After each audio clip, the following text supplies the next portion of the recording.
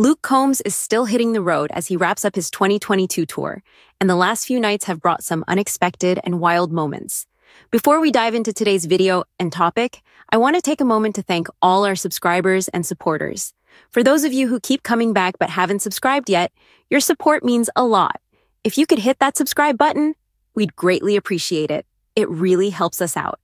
Now, back to Luke. Thanks to YouTube user Peter Slater, we have a recent video of Luke performing at the Canadian Tire Centre in Ottawa, Canada, this past Thursday. During his performance of Even Though I'm Leaving, someone in the crowd threw a cup full of ice at him. Luke didn't take this lightly. However, he kept his cool and continued singing.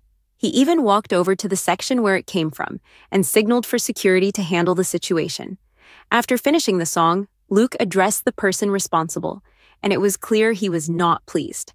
Thanks to TikTok user Jennifer Lisa, we've got the video right here for you. Take a look.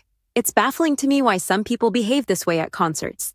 To make matters worse, another video from TikTok user Sean's ex Rumble has surfaced, showing a large fight breaking out near the front of the stage at one of Luke's recent shows in Canada. I just don't get it.